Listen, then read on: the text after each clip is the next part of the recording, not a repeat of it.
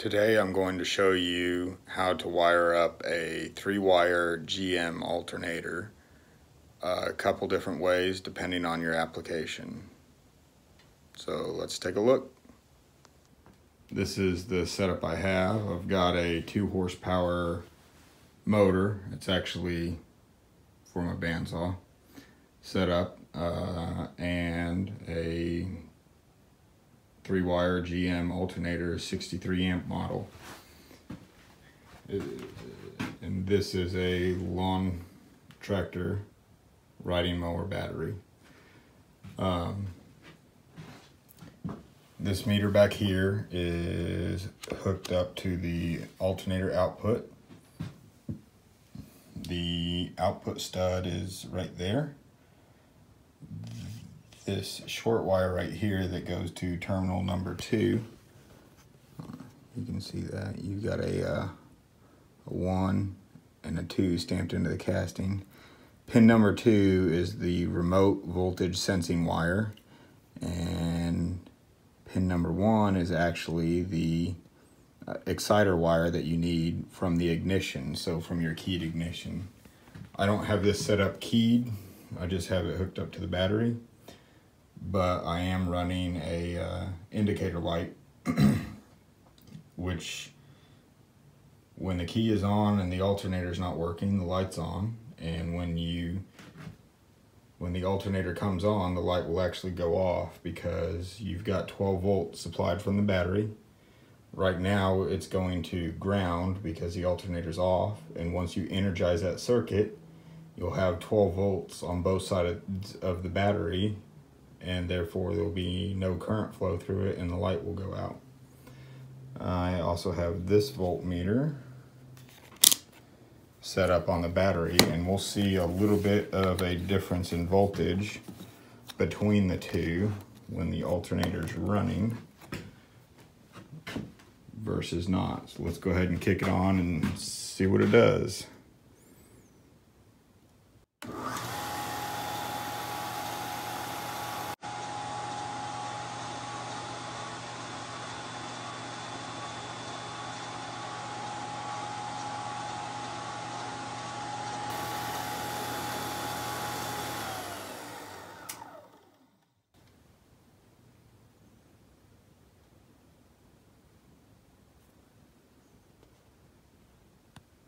Now I'm going to change the remote sense wire. So this one, I'm going to move it over to where it's tied into the battery, and we'll see what it does with that change. Okay, I've changed the remote sense wire. Instead of jumpering it directly to the alternator output, I've got it connected all the way over to the battery. And so we should see a higher output voltage from the alternator. And what we saw in the previous one was 14.8 volts on the output, 14.82, somewhere in there, on the output of the alternator. And we should see that voltage at the battery and slightly higher over at the alternator output now, because it's regulating off of the battery voltage instead of off of the output voltage in this setup.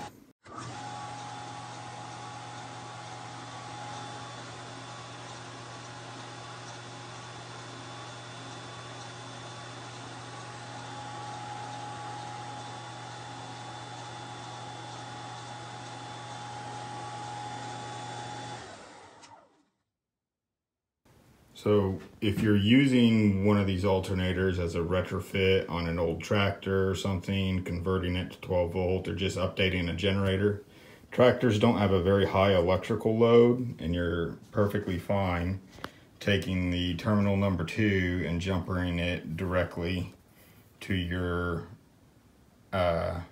alternator output post. If, however, you're running it on a car or vehicle that's got a much higher electrical load, headlights, radio, all sorts of other things, you really should put your remote sense wire over at the main junction block where everything comes off. That way it will compensate for any sort of voltage drop in the system due to high amp draw and or internal resistance in the wiring, and regulate your battery charging voltage better than just regulating the output voltage on the alternator. So that's pretty much the basics on it.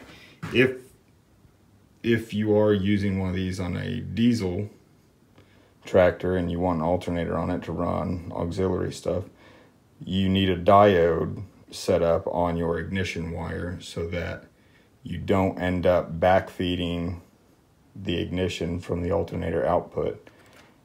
And we're going to try one more thing. We're going to kick it on, and then I'm going to disconnect the exciter voltage and see if it stays working or not.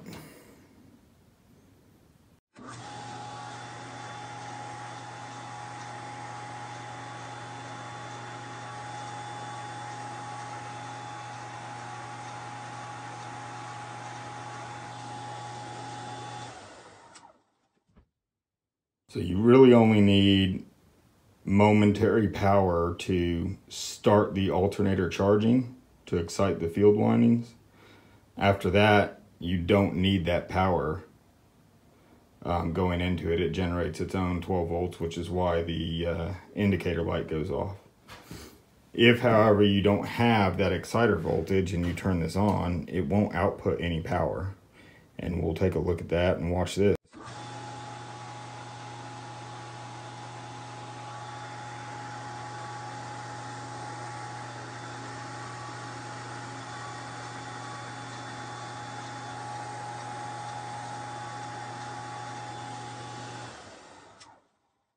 So it just needs a little bit of power to start charging, and as long as the engine's running at speed, it'll maintain the output of the alternator to charge your battery and run your electrical systems.